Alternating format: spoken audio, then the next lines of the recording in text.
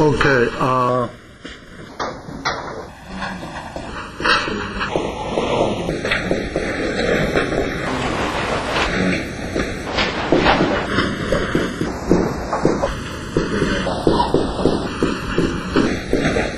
so lecture number 10.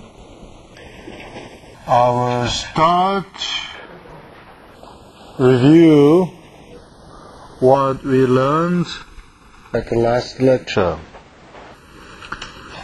And I'm sure that you were really confused at the last lecture because I gave you too much dishes.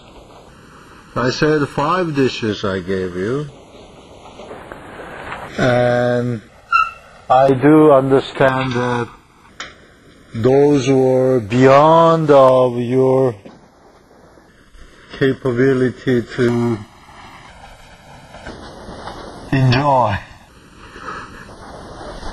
the food which I supplied to you.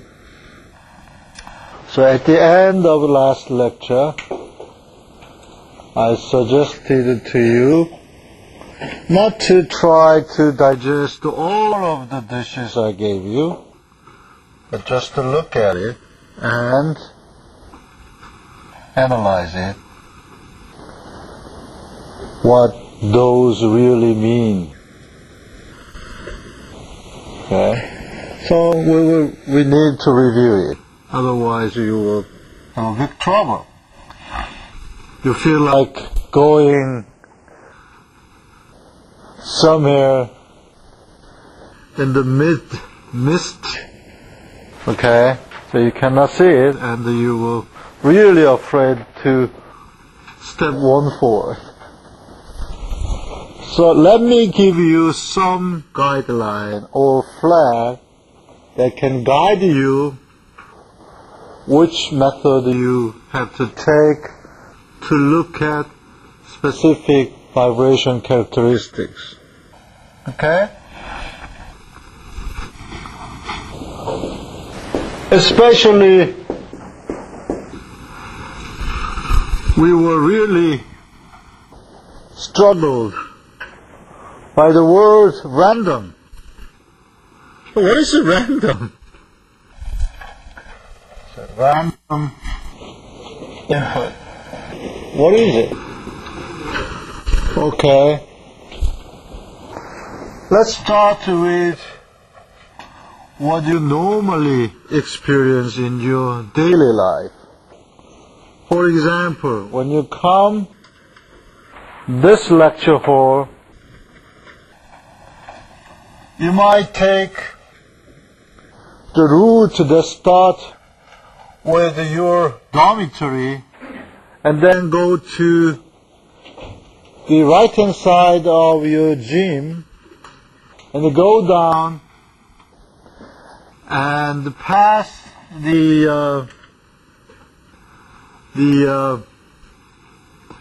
road where the campus policeman is really controlling your work and so on. And some people, some students may take another route to come over here.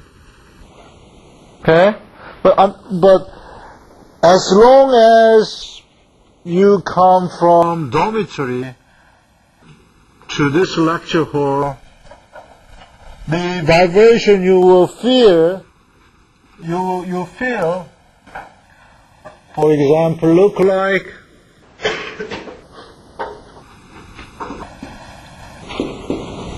this. Let's assume that is the vibration you feel. And so this is the vibration this student can feel. And the vibration that another student can feel may look different in detail. They look different in detail because their weight is different and their step size is different. Right? So I can say this is another student's vibration.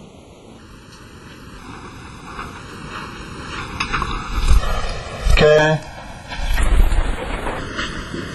For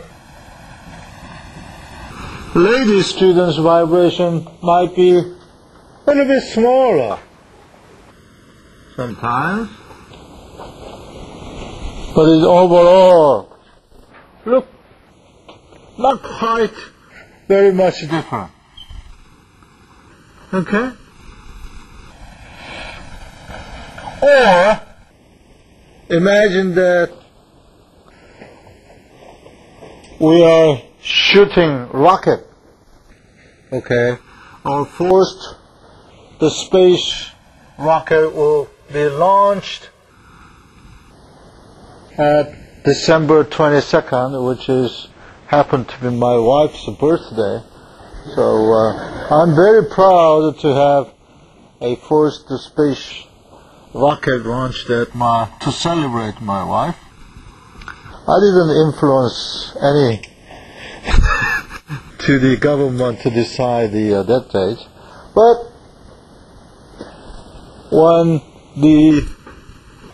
that rocket go up in the space, the rocket would experience some excitation due to turbulence. Okay, that excitation would be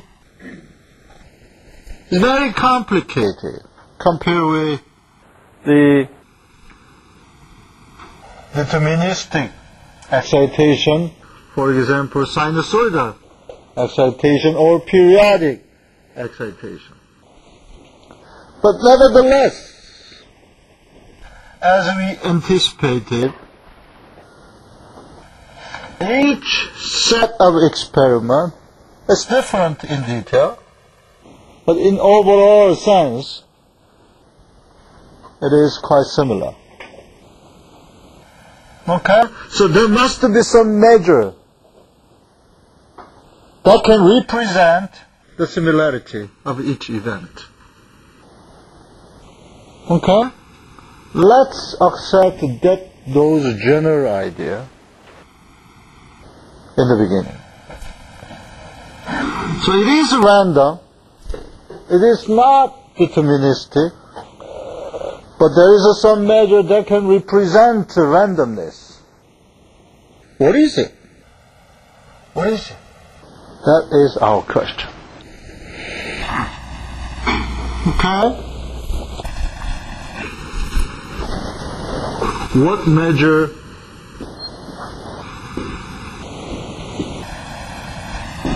really represent the randomness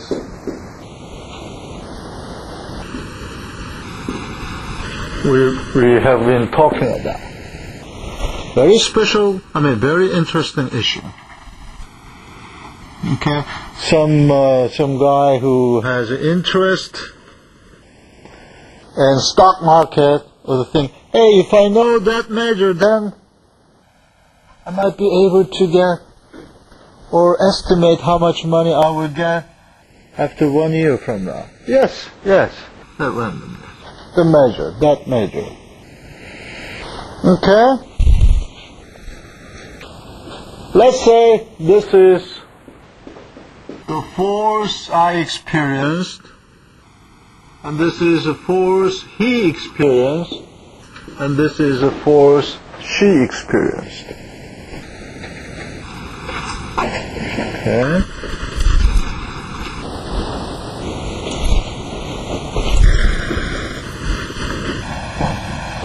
And then